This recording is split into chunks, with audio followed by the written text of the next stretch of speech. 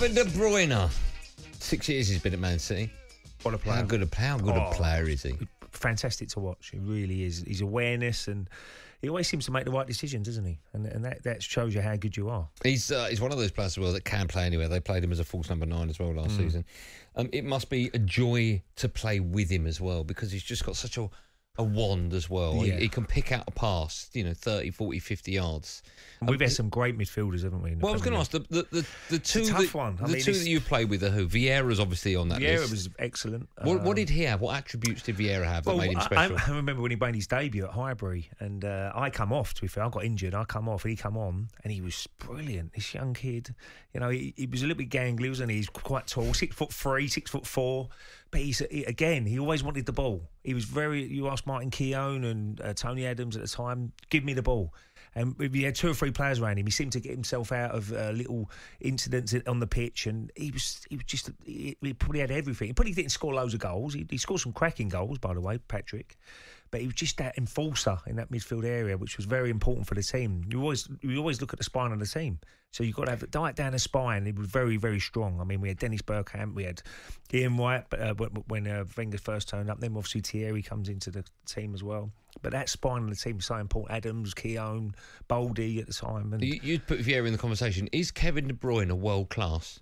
Well, he's a different sort of player to Patrick Vieira. I mean, his passing ability, definitely world class. I would say, yeah. I'm sure every single Manchester City supporter would love to watch him every single week. And his awareness, his passing ability, he scores goals as well. Some great goals. His crossing is incredible. Crossing is fantastic. If you had a top striker up there, how many chances would you get? I'm just thinking, if Harry Kane did go to Man City... Didn't he say that, Kane, that he want to play one day with De Bruyne? Well, if he did go to Man City, imagine how many opportunities he would get in front of goal. And I'm sure he would score a bag full of goals. Whoever's going to be striker for him. I know they haven't got a striker at the moment, but if they do get Haaland, I'm sure that he would really benefit. It's a little bit like Arsenal, because Dennis Bergkamp was our player who could set... if you cast him right and Thierry Henry, why did you score so many goals? They would probably say Dennis Bergkamp was a little bit a big factor in why we did score goals, because again, Dennis was similar to De Bruyne, but De Bruyne has been superb. But over the years, I mean, I've got to lead Keane. Roy Keane was a great player, wasn't he? He's going to get Manchester my vote, isn't he? Yeah. Paul Scholes, different kind of player, by the way. Really, I always look at that Manchester United midfield at that time. And you've got Giggs on the left, you've got Beckham on the right, you've Scholes and Keane. But Keane was the one who organised everybody, got people into the right areas when you had to defend as a team.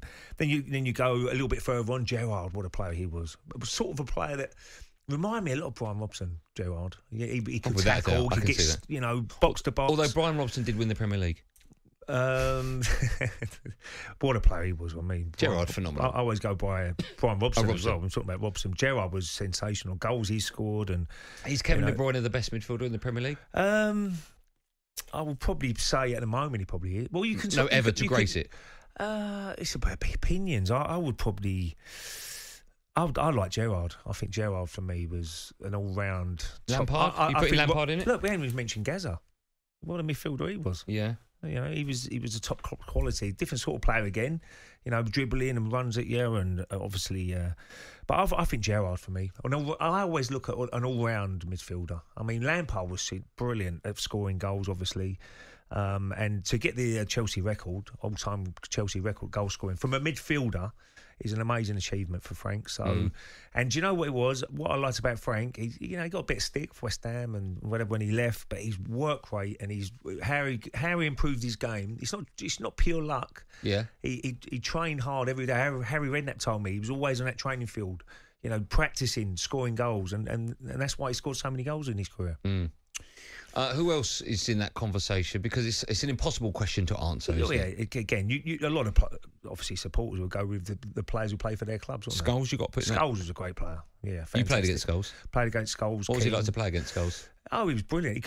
You could say his tackling wasn't the best at times. He did get quite a few bookings and a bit late tackle, but I liked his way he pinged the ball around as well. A little bit like De Bruyne. His passing ability. Paul Scholes, he scored some vital goals. He's a player that got you 10 to 12 goals a season. Didn't he? I remember when City signed Kevin De Bruyne. Different sort of era, isn't it? Because we always played 4-4-2. Yeah. It's and now different it's game. a different game now. They paid, 4-2-3-1. what, You 50? have the holding midfielder. You got the attacking mid. You can go back to people like Michael, what he did for Chelsea. Yeah. Brilliant player in midfield. But totally different role, yeah. different 55 million they paid for Kevin De Bruyne. Seems Bargain. Like, I remember when at the time people were turning their nose up saying it's absolute madness. Well, that was a bargain. I think it was Paul Merson. Was it Paul Merson? What he's achieved in his time at Man City is an absolute bargain. Ian is a Man United fan. Wants his say on who is the best Premier League midfielder of all time. But of course, there is no right or wrong answer. You can just have your say. 08717 22 3 4. Ian, hello. Hi, Andy. Hi, Ray. How you doing, Ian? Ian, what's the most you pay for a mop? At the moment, it's £3.5 grand. £2 from Poundland or whatever, I think. £2 from Poundland. I think you're being overcharged. They've got two. Yeah, I think we'll buy one, get one free. Yeah, but that's still £2 a mop, though, isn't it? No, it's £2 for £2. Oh, £2 for £2. Okay, fine. Yeah. Go on then, Ian. Bargain. I'm going with Carrick.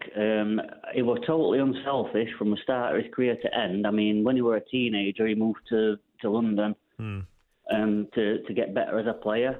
And when he ended his career at United, he was just selfless. I mean, look at that 2008 Champions League team. I mean, he enabled Ferguson to be able to get Ronaldo, Rooney and Tevez into that team. And, I mean, that's devastating, but you can't have that without that balance. I mean, Do you think he's underrated, Ian? I do. He never played for his country anywhere near. not by me. No, but football fans. Yeah, because he never really did it for England, did he? He never really got a chance, I would say. But I'm Googling it now. I wouldn't say underrated. I think everybody would. rated him. Yeah. I certainly rated Michael Carrick. I would say he's a underrated really by- good professional. How many England caps did he get? What would he have got? Should have got about 80 or 90. I reckon he got about 30. 34, that's disgusting. How many? 34. That was good guess. That's disgusting. Michael Carrick, he should have got 3 times that. Very, very efficient player, wasn't he? You know, always good with the ball, never give it away. Fantastic Yeah, he was a player. very good player. You pay 100 million at least for a Michael Carrick nowadays. And he was a good lad as well.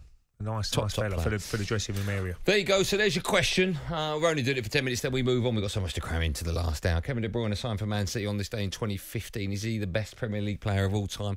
I say no. What do you say? And if you say no as well, who is?